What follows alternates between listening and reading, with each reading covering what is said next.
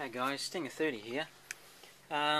This afternoon I decided to add a few capacitors to the battery input leads on my stock traxxas evx-2 ESC in my Evo. See if you can see that there a bit more clearly. It's a bit rough. As you can see, there's not too much to it. You just connect it up. So you put the negative to negative and positive positive, because if you don't with these capacitors, they will go bang.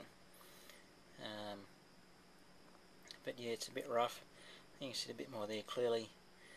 But yeah, just strip back a little bit of the insulation off the wires, wrap the leads from the capacitors around the exposed wires, and solder the fellas up. And then I'll just put some clear heat shrink tubing over them. That way, in case if they do go bang or something goes wrong, at least I've got some sort of chance of actually seeing what was going to, chance of seeing something that actually happened, rather than put a coloured heat shrink over it.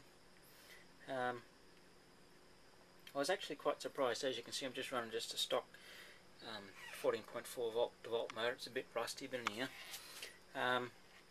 yeah, the punch off the line has certainly improved. That's for sure. But the main reason I put the thing on was just to see if it was actually going to make the ESC run any cooler, because it's going to help try and filter out the voltage spikes. And I was quite surprised. It actually worked. The ESC actually runs a lot cooler. Unfortunately, I don't have any sort of thermometer or temperature device. I just use the old whack your finger on there and see how long it takes for you to go, "Ah, God, that's hot!" So yeah, and it worked.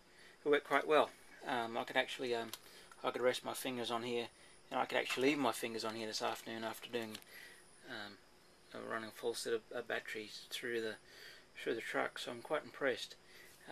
These batteries are actually 25 volt, 4700 microfarad, and they actually work quite well.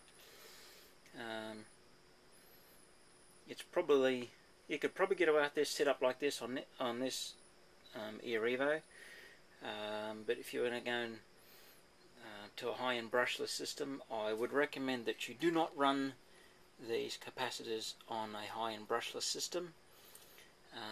I suggest you go ahead and build or buy a decent capacitor bank,